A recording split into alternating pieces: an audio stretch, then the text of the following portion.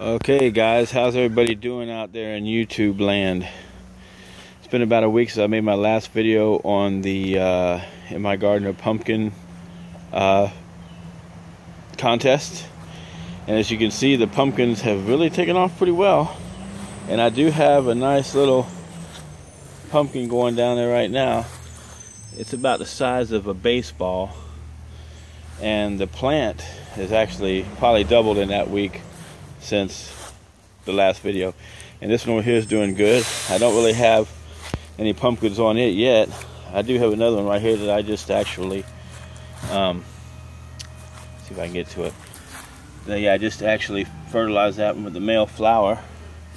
This plant over here is doing pretty good. You know, we've had a tremendous amount of rain, unbelievable lately, and this is a really moist part of the yard. It soaks up a lot of water, so but it seems like to be thriving.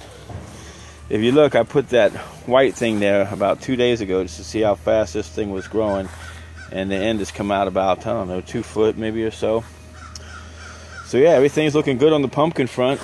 I don't think I'm going to get a giant like some of the ones I've already seen entered, like over 1,000 pounds, but I'm making some pretty good ones. I may go for quantity instead of hugeness. I know that if you want a huge one, you gotta cut off everything except for the one, from what I've been reading. If you guys have any suggestions to help me make this, you know, if I got time to make one that big, I don't know. I'd love to hear from you guys. I've never tried to grow giant pumpkins before, but anyways, hey, thanks a lot for watching, guys. Appreciate it. If you get a chance, go ahead and subscribe if you've never subscribed to the channel, or comment. Love to hear from you. You guys have a great day. See ya.